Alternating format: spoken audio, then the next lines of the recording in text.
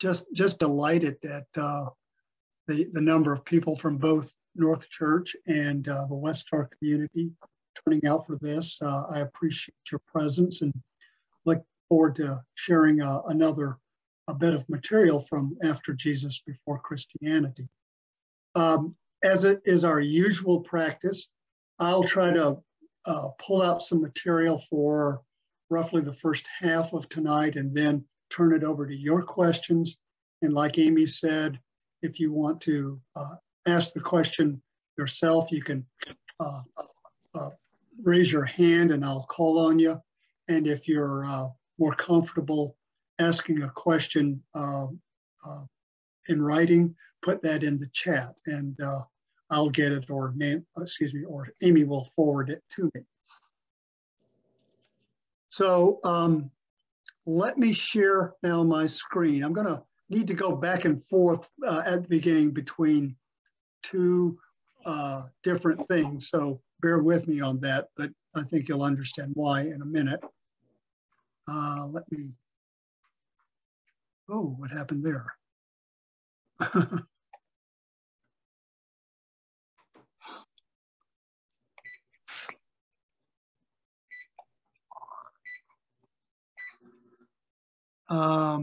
Perry,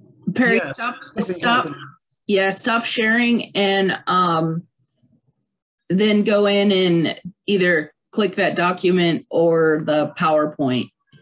All I can get right now when I tried this, I must have hit something. It says, this will stop others screen sharing. Do you want to continue, yes or no? And I have to hit one of those. I'm going to hit yeah. Yes, the answer is yes. Yeah, all right. Thanks, Eric. Yeah, thank goodness you're out there, Eric. Okay, now I think we're good.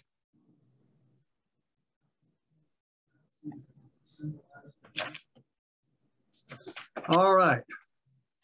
So hopefully everyone now can see my PowerPoint slide. As is typical, I wanted to let you know about some upcoming events with West Star. This, what is March 3rd? I think that's Thursday, is it? We've got another free event. Some of you were at last week's free West Star event, and it was a great program. This one I'm looking forward to as well, Christianity Interrupted. This is a program put together by members of the West Star think tank, and it is going to be talking about the nature of origins, in this case, Christian origins, and how we understand our origins and their impact on the way in which Christians might think of themselves in the 21st century. That's my take on it. I have no part in preparing this, but from what I've read, I think that's a fair representation. I did say this is free, but you do need to register, and I've put on the left-hand side the website of West Star where you can go and do that. Also, we've got coming up March 9th, a for pay event on the legacy of the great 20th century New Testament scholar and theologian Rudolf Bultmann. Some of you will know that name, probably most of you will not, but you see the picture of the presenter down there at the bottom, David Congdon. He's got 2 books on Bultmann, and we're delighted to be able to make this presentation on March 9th. So you will, of course, need to register for that. And again, you can go to the West Star site to do so.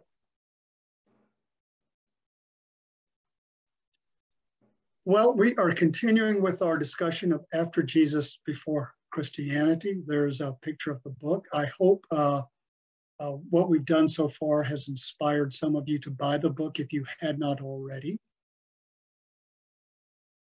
And our topic tonight is forming new identities through gender. And that's one of the images that I have used on other occasions. It's from the Roman catacombs, and this is the face of an early Christian woman. I like that one very much.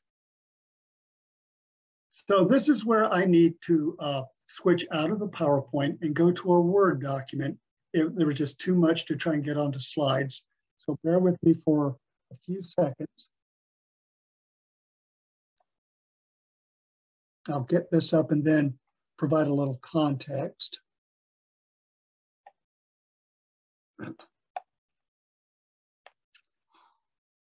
Okay. Amy, will you tell me if you can see that okay? I can, yes. That's the big Looking good. options. And Eric, I thought I heard you in the background. Yep. That looks okay? Looks great. All right. Thank you. Well, let me preface this with just a little bit. Some of the Westar community probably saw a program back in December on this topic, led by two of my colleagues, Celine Lilly and Aaron Verncombe. And Aaron, of course, is one of the three authors of the book. And Aaron did this magnificent job on how our understanding of gender is socially constructed. And she gave some wonderful examples of that. I did not want to simply duplicate what she had done, but I thought that I would try to come at this from a slightly different angle and talk about gender roles in their social setting. And to do that, I'm making use of a table in the book of another Westar colleague, Susan Elliott. Westar people know her best. It's Ellie Elliott. And I put a reference to her book in the chat, so you should be able to see that. And part of Ellie's book is trying to show that the Roman Empire's social structures were important to how the empire itself was configured and how Christian groups at times conform to this, at other times deviate from it. And that's kind of what I want to do tonight, to give you some examples of text from the early Jesus movements and let you think along with me about whether you think this is in sync with these Roman social values or in some ways deviating from them. There's more here than I want to try and read to you, but I want to pull out a few things. The Roman family was a bit different than ours. Of course, there was a father and mother and legitimate children, but there were others involved, especially in the freeborn and middle to upper levels of society. That would include often a slave or enslaved persons. And then what we might loosely call clients, people who are, we might say, working for the family, perhaps as a tutor for the children or something like that. But the family system here is built around the head of the family. In Latin, the term is pater familias. And it's a very hierarchical, and we should say male-dominated social system. The head of the house, the pater familias, has monarchical authority over the family. He's got big responsibilities, though. He has to protect and support the family. He has to set the guidelines and enforce them. It's a major part of his job, as well as his wife, to try and ensure continuation of the household. That's why you see in a lot of these Roman families, many men adopting the sons of other families because they have no heir. And they would adopt sons from other families, even though the potential son still has living parents. That's what happened, for example, to Augustus, Octavian. He's the son of Julius Caesar, but he was adopted. But that makes him legitimate. And a key concept here is auctoritas, or authority, the right to exercise rule in one's household. Look at this part of the document in yellow for the mother. Women had responsibility for what goes on in the household. Very important to raise legitimate heirs and nurture the children. But she also has to back up the husband and help support his authority. You can kind of glance at the responsibilities of other members of the household.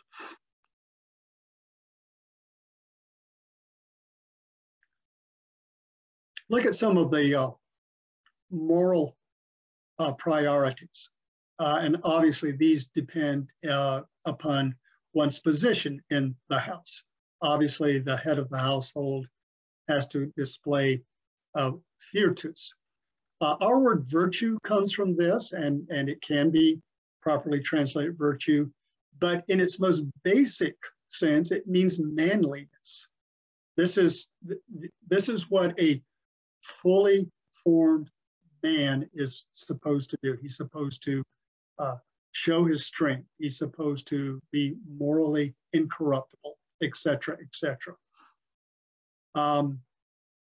The legitimate wife and legitimate daughters have to practice chastity and modesty, obsequium, obedience to the husband or to the father. Our word obsequious comes from this.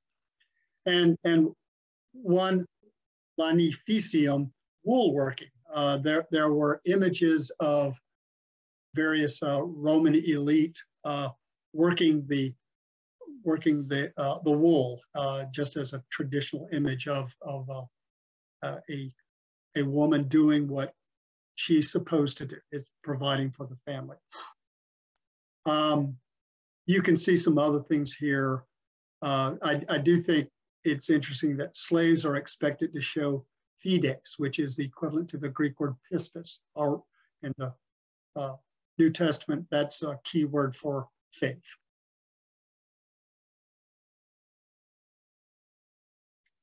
We imagine this in terms of the Roman moral order. They're assuming that this is a timeless and natural order. This is the way things have been and should be. And so the Romans see this as a just system, and they see themselves as needing to maintain this not only for the health of the individual household, but for the empire at large.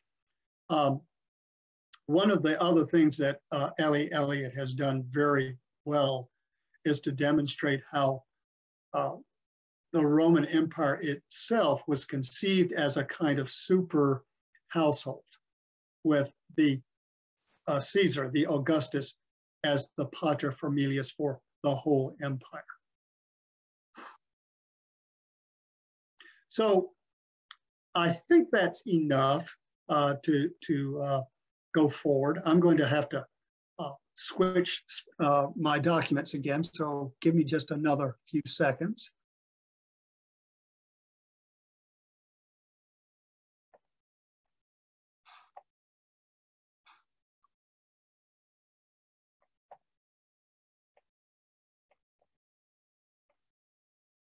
Okay, so we're going to walk through a few passages in the New Testament. This is from the letter to the Colossians. Most of you know that this is attributed to Paul. The The great majority of scholars think that it is another pseudonymous document written in Paul's name, probably late in the 1st century. Anyway, here's the passage I wanted us to consider. Wives, be subject to your husbands, as is fitting in the Lord. Husbands, Perry, love your... Yes. excuse me, are you sharing your screen? Because It's not showing up? no. Oh, okay. Well then, thank you for catching that. I thought I had done that.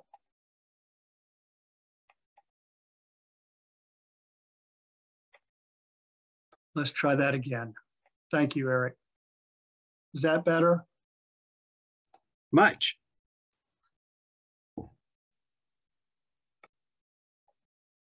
There we go.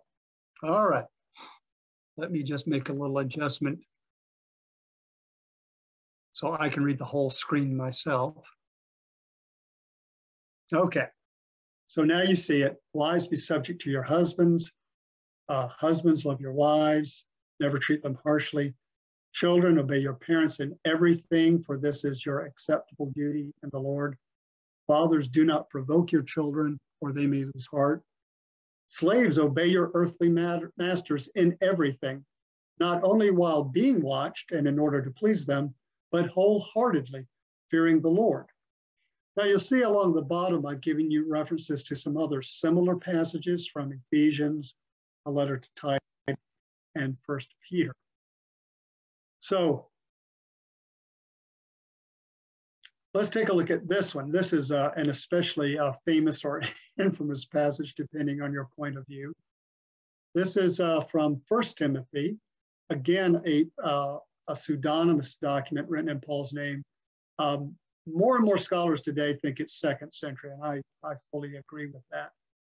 The author, writing as Paul, advises Timothy that in every place the men should pray, goes on a little bit, and then adds, I desire also that the women should dress themselves modestly and decently in suitable clothing, not with their hair braided or with gold pearls or expensive clothes, but with good works, as is proper for women who profess reverence for God.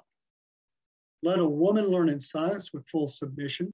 I permit no woman to teach or have authority over a man. She is to keep silent. Adam was formed first, then Eve, and Adam wasn't deceived, but the woman was deceived and became a transgressor. Yet she will be saved through childbearing, provided they continue in faith and love and holiness with modesty. When I'm doing this live, I can sometimes see the steam coming out of certain people's ears when they hear this. So here's one of these little audience participation, and I'll ask you to put this in the chat. Pretty simple yes or no, but feel free to add any comments you wish to make. Do these examples from Colossians and 1 Timothy seem more closely to conform to that strict father model that I shared, or do you think it deviates from it? And I'll give you a minute and see if I may have to, there we go. Now I can look at the chat. So give you a minute.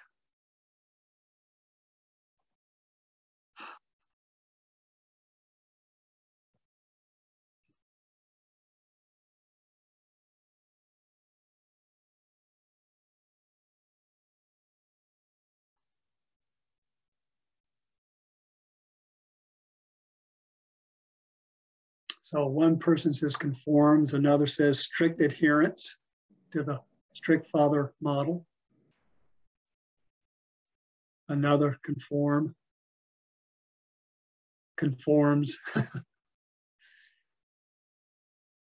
Give it just another couple of seconds. Sometimes there's a bit of a lag time between when you send it and I am able to see it.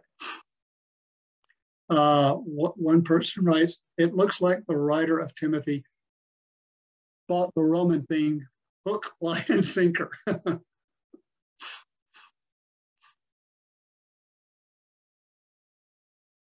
Another person says it conforms to the Roman model.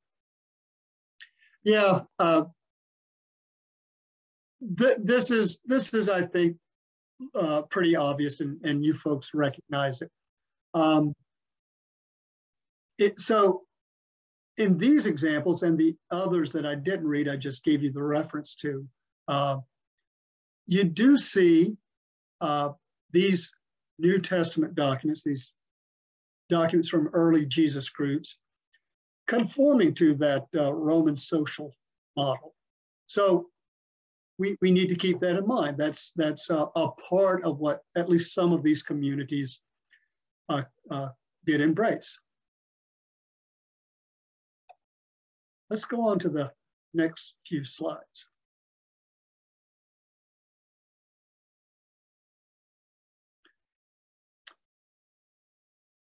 I know that many in the Westar community have heard about and probably read the Gospel of Mary, and I know I've talked about it on some occasions with the North Church folks, but there are probably some out there who are unfamiliar. So very, very briefly, the Gospel of Mary is a fragmentary gospel that we think dates from roughly the middle to the latter part of the 2nd century, so roughly 150 to 200 of the Common Era. And the way it starts out, it's apparently a resurrection scene, almost like a Great Commission. The risen Jesus, called throughout this little gospel, the Savior, is speaking to the gathered disciples and telling them to go out and preach the good news and not to add to or take away from anything he's commanded. And then he disappears. And we're told that the disciples are extremely despondent and scared. They're really worried that they're going to run into great personal danger if they do this. But then Mary, we presume Mary of Magdala, it really doesn't tell us if it's some other Mary or Mary of Magdala, but we presume it's Mary Magdalene. She stands up and encourages the other disciples, reassures them, and urges them to do as the Savior commanded. Peter then invites Mary to share anything else that the Savior might have privately shared with her, because as Peter puts it, he loved you more than the other women. Now, put that away in your memory bank for a moment. He loved you more than the other women. And so Mary proceeds to share a revelation that the Savior gave her. We need not get into it, but anyone who is reading this for the first, second, or third time will think it's a bit odd and certainly unusual. But it seems to be a revelation about how the soul has to work its way up through various levels of heaven to reach the goal of perfection and become a perfect human being. And after she has said her piece, Andrew, the brother of Peter, says, well, this sure as heck sounds strange. And did the Savior really entrust this to a woman? And Peter, who had invited her to speak, joins in and questions, her legitimate right to speak after this. So Mary, of course, is upset, but then Levi comes to her defense. He tells the other male disciples that the Savior chose to reveal this to her. So if he made her worthy, who are you to reject her? Surely the Savior knows her very well. And then in a bit of a reprimand to Peter, that is why he loved her more than us. He loved her not just more than the other woman, but more than us, the male disciples. So rather let us be ashamed and put on the perfect man. That's the metaphor for what we might call the saved state in the Gospel of Mary. Let us put on the perfect man and separate as he commanded us and preach the gospel, not laying down any other rule or law beyond what the Savior said. And we're told that after that, everyone kind of shakes their head, okay, and they proceed to go teach. Now, a text that I know both communities have some familiarity with are the Acts of Paul and Thecla, because it's a favorite among many of the scholars in West Star, and certainly one of mine. For the people that have never heard of this, or at least aren't familiar with it, again, a very brief synopsis. This is probably a mid-2nd century document again, and it recounts the travels and exploits of Paul, but in this story, a woman named Thecla really takes center stage. She is greatly attracted to Paul's preaching, and in the Acts of Paul and Thecla, front and center in Paul's teaching is a demand, not an allowance for, but a demand for celibacy. If you want to follow Jesus, you have to become celibate. And Thecla seems to embrace this, even though she's engaged to be married. She comes from an elite family. And when she breaks her engagement in her hometown, she is tried and convicted and condemned to death.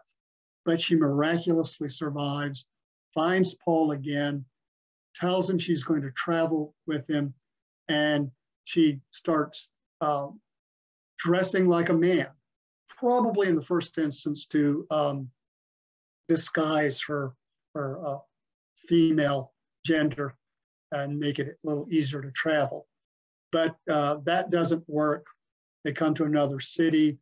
She is nearly raped in public by a very elite man from the new city.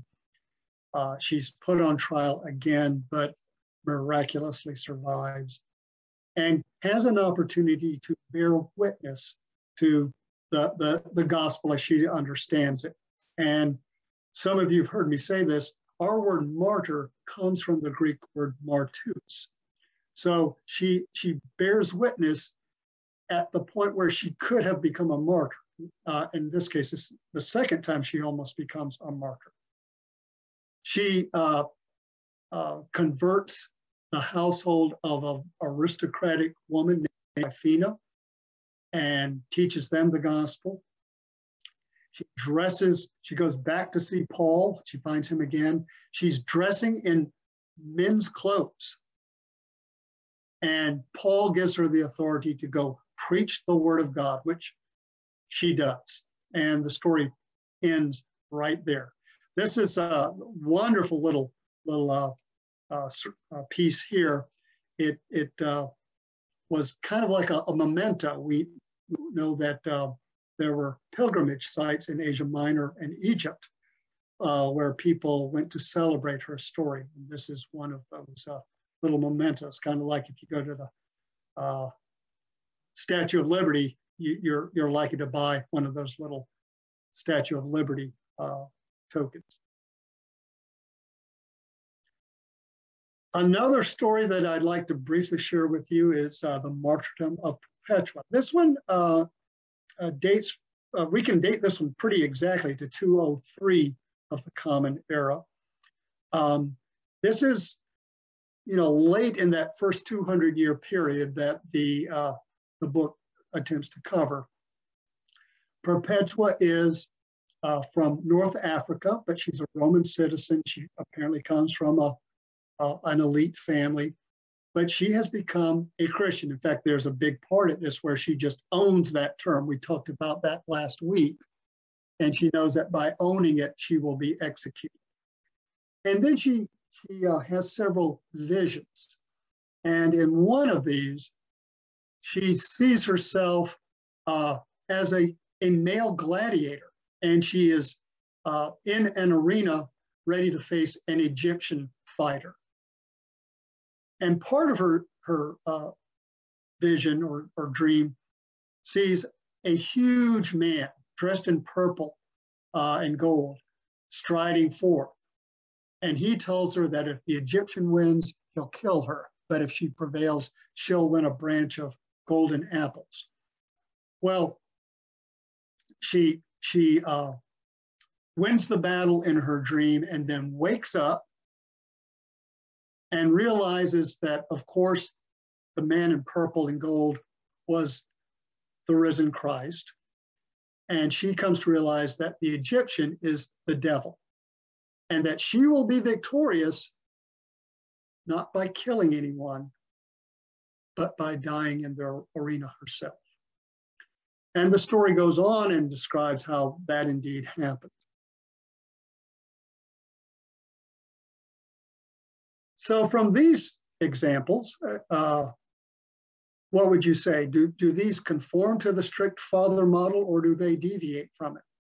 So again, I'll give you a minute to register your comments and answers in the chat.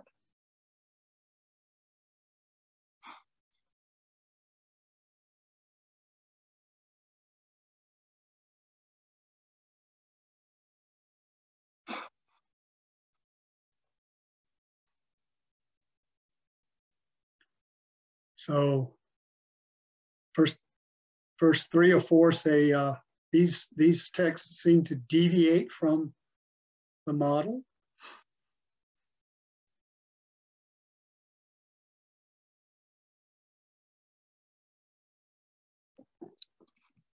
By the way, while we're waiting, one of the things I have found interesting about some of these martyrdom stories in the early period, especially before Christianity is legalized in the Roman Empire, when a woman's involved, women who are able to faithfully go to their deaths are described as having some of those manly virtues of courage, of virtus, etc., because they died nobly. They died with constancy towards their faith.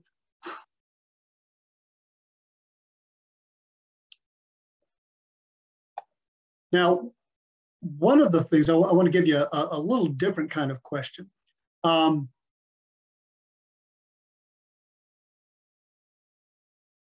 Trying to get this forward. Pardon me for a moment. There we go. I've heard it said sometimes when I've talked to some groups, when I use examples like the Gospel of Mary, Thecla, and Perpetua, people might say, well, those are interesting, but they're not part of the New Testament canon. And so for those of you that, find yourself in the church, does the fact that they're not part of the New Testament canon diminish their relevance for the question of gender roles? So let me give you a moment to react to that in the chat.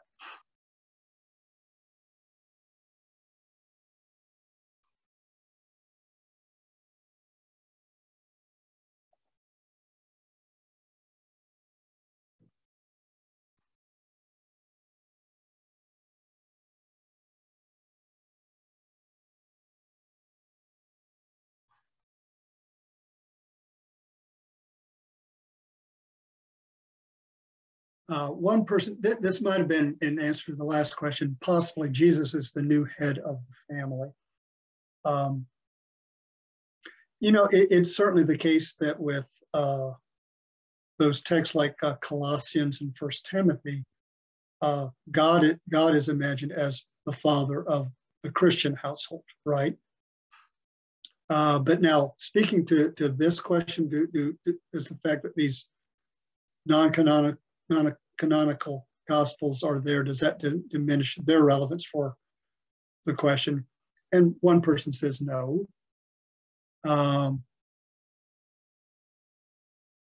Another person wrote something that I was pointing out. Both Thecla and Perpetua had to take on men's traits or clothing to be victorious. One writes, no, they are proof of gender roles the patriarchy did not want made known. Another person writes, the canon was created by the Roman Church, which may have selected books that do not conform.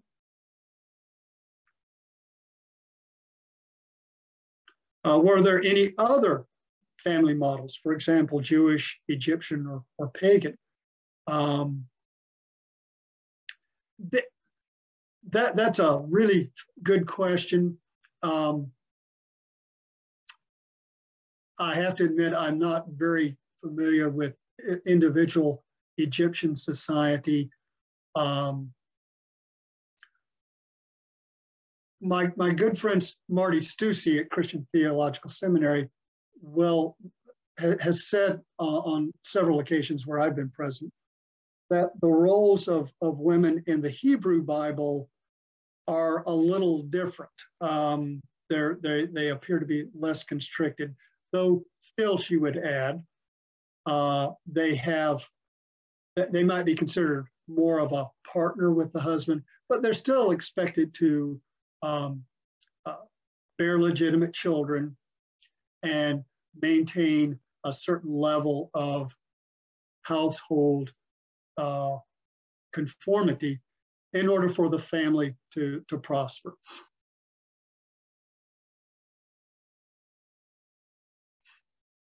No, one person writes, this is an interesting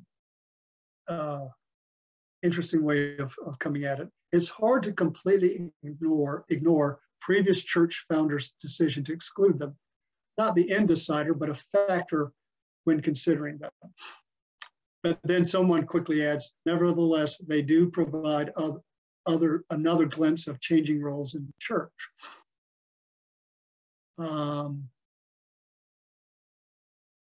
And another person says it depends on how much authority we afford them. I think probably talking about the non-canonical materials.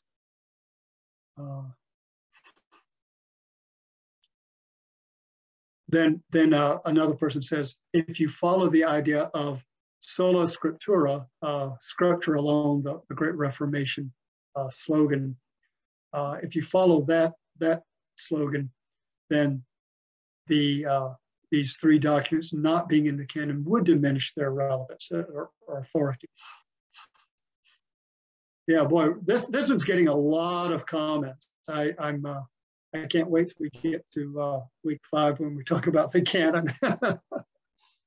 So some of you recognize that this would diminish these documents for those that do take the canon as a kind of norm, but others of you would like to see that these non-canonical texts get their due.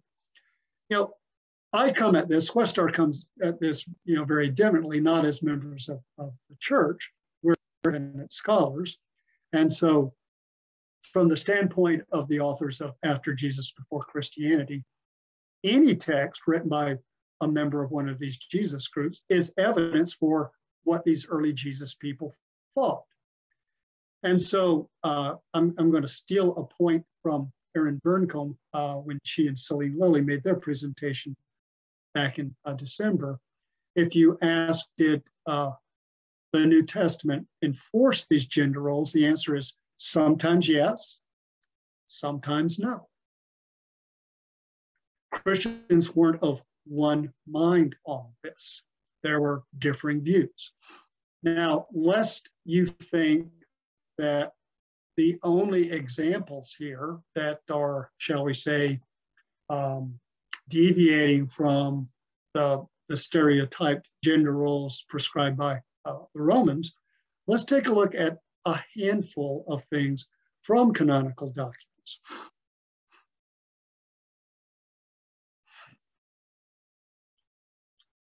And so many of you have heard folks talk about the importance of Romans 16, Paul's letter to the Romans, where he says hello to a bunch of people, but starts with a recommendation.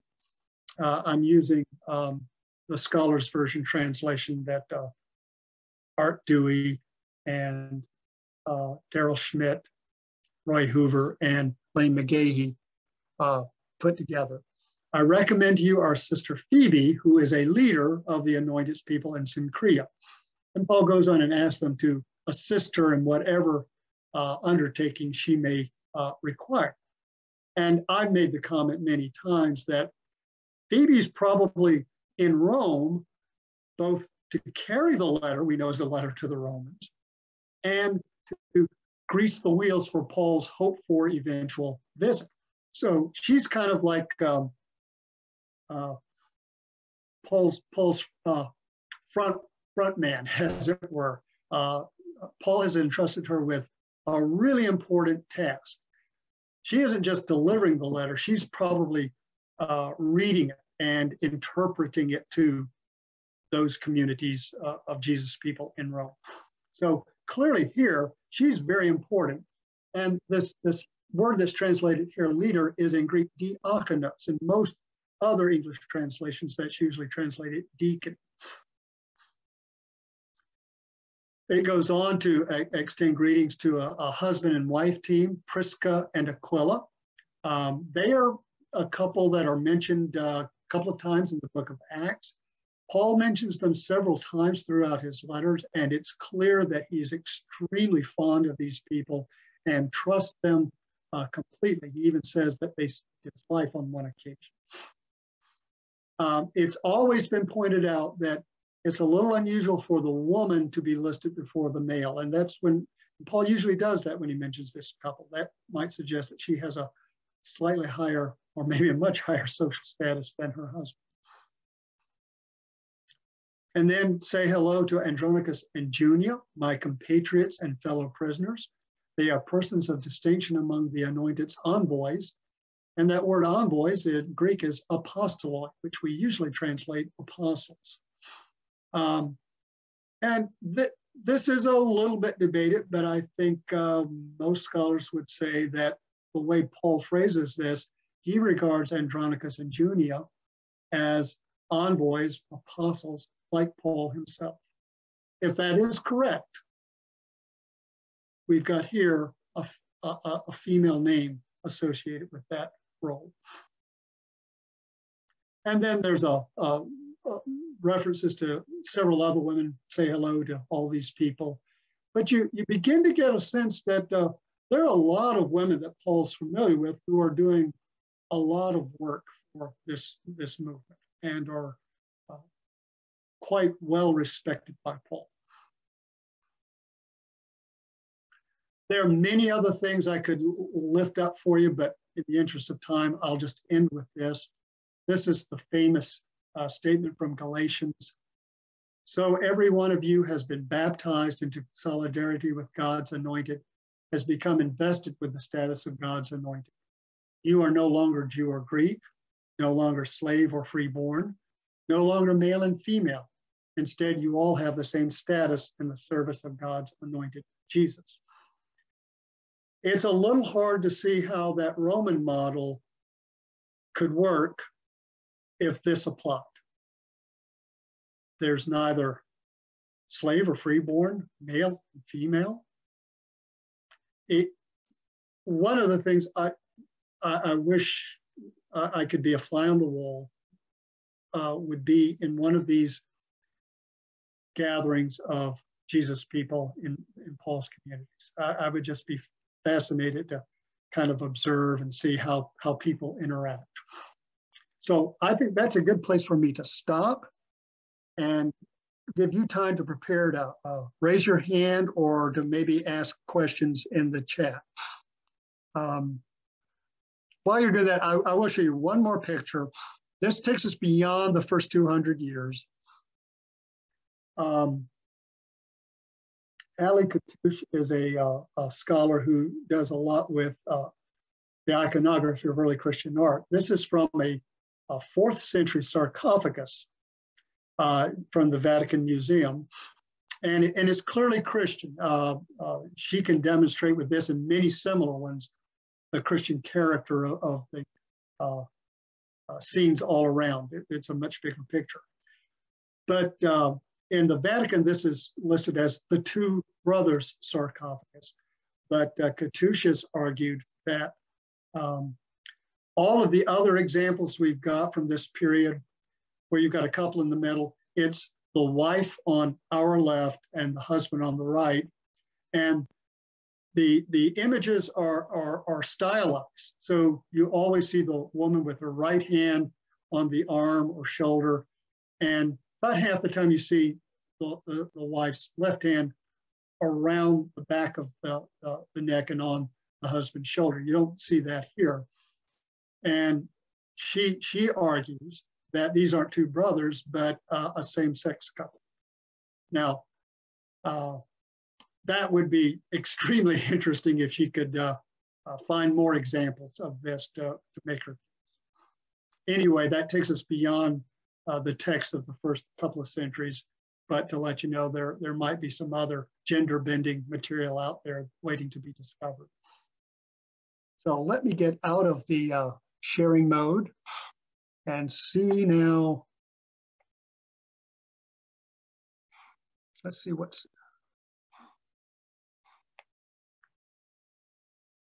Does anyone want to ask a question? If so, scroll along the bottom, and I think you can raise your hand. I think you have to go to reactions. If you click on reactions, you'll see, there we go. Yeah, you can see how to raise your hand.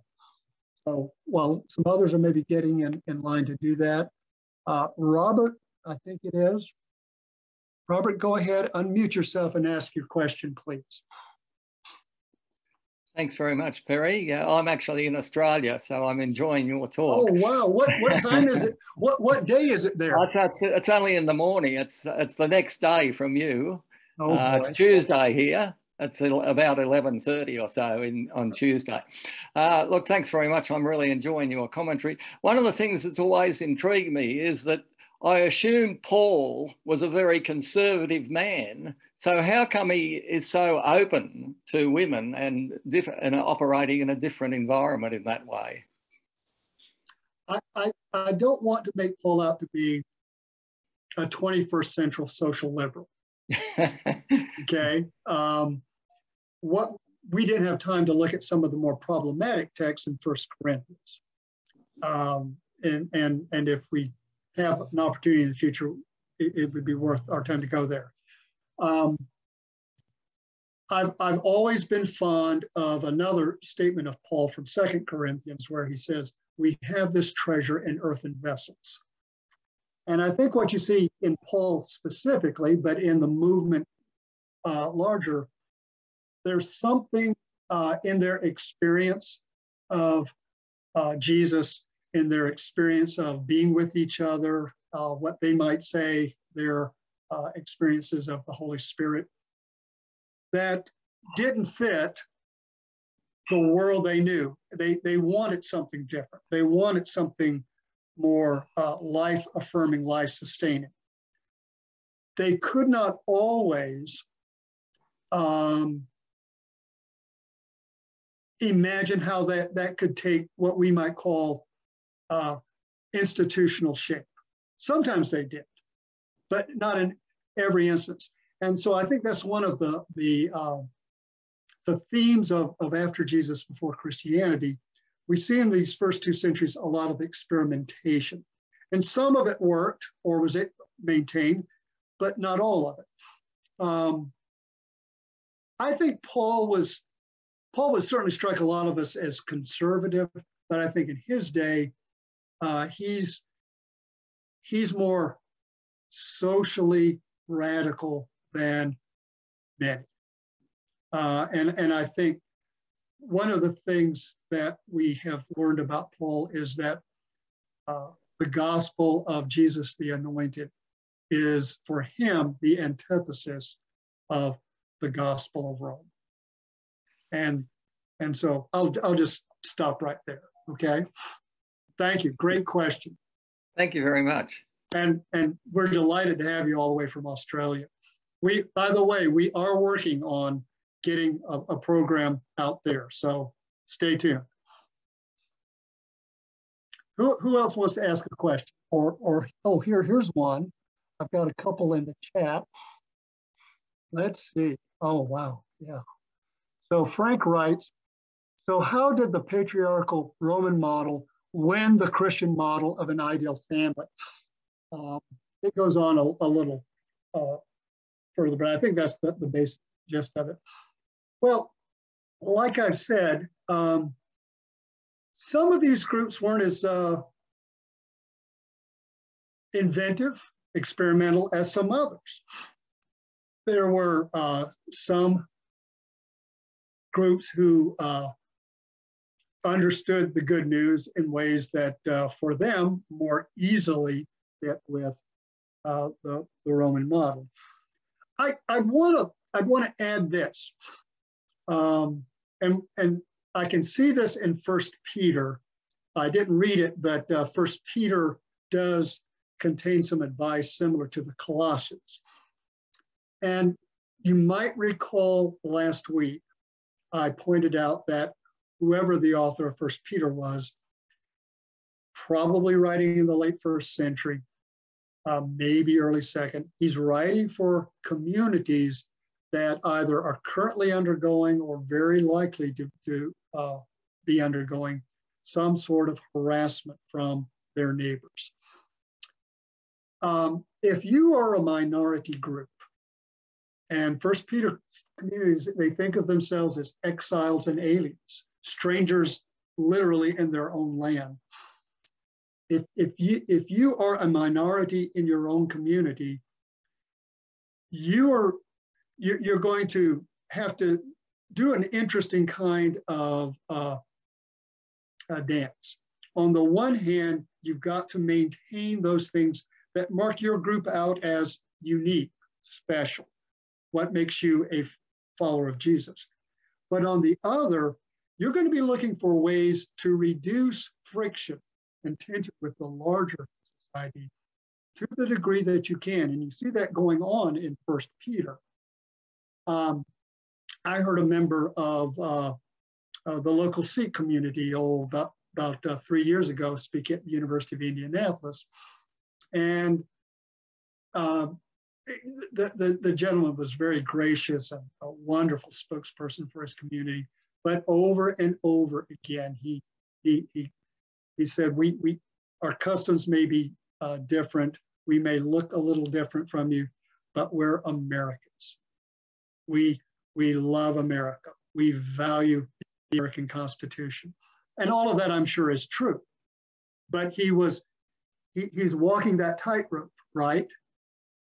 We're proud Sikhs, but we conform to what you folks would expect of a quote unquote good American. And I think something like that is occasionally going on, maybe not all the time, but certainly in passages like 1 Peter. One more thing to be said for that. The move toward the Roman model of the family, the household becoming, shall we say, more the norm even within the Christian groups, I think really increases over time, and especially after the 4th century, when Christianity is legalized. What happens? You have this this big movement of the Roman elite converting to Christianity because, well, the emperor is Christian, and so it would behoove me to get on the same page with the emperor. And so I think you probably had a lot of people just converting as a way of pleasing the emperor. There's a whole lot more we could say about that, but I want to move on to some of the other questions. So thank you for that question. Let's see. Reverend Joy Ellen asked, are there any known instances of traditionally married leaders with male consorts?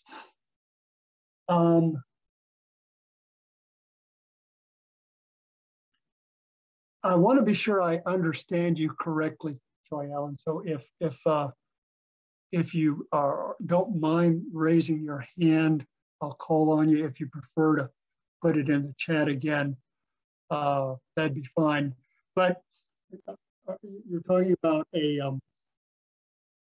married man, and I presume, but I could be wrong, a married man who's a Christ follower, who also has a male consort on the side. If you're asking that, I don't know the answer. Someone in my, yes, she says, yes, that's what I'm asking. Thank you for responding. I don't know. I will ask around. I'm sure there's someone who, if there is such an example, can tell me. Keith writes, Stephen Patterson's The Forgotten Creed has even more analysis of Galatians 3. Yes, he certainly does. It's a fine book. I think it helps us to see how some of the details of the ancient world that after Jesus, before Christianity outlines. Yes, that's a book I would recommend to you. Stephen's another Westar colleague. That book won, I think it was the 2019 Graymeyer Award as best book in, I think it's religious studies, it might be early Christian studies, but it's a very prestigious award, and I would highly recommend that.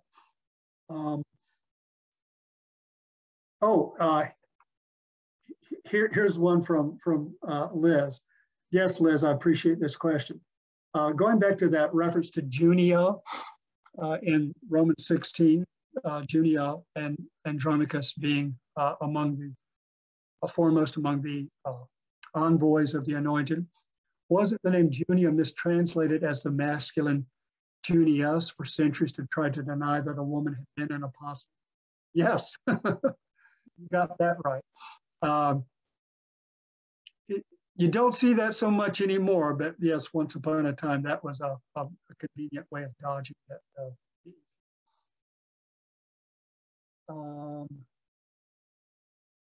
Someone asked about a title, could we put it in the chat? And I think you might be asked, this person, Christina, might be asking about Stephen Patterson's book. So I'll put that title in the chat. Keith, who wrote about it, said that only to me. So I'll put that in. Let me, while I'm doing that, see if there's anything else. We are just about at the top of the hour. Let me send this to everyone.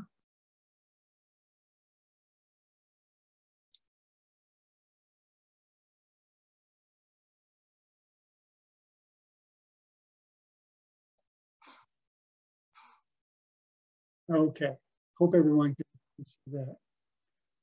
Well, everyone, thank you again. I just appreciate so much your presence. I hope that what I've done has kind of helped you with some of the insights of the book and some of the potential of the book to stir conversation and our imagination. And I look forward to doing this with you again next week.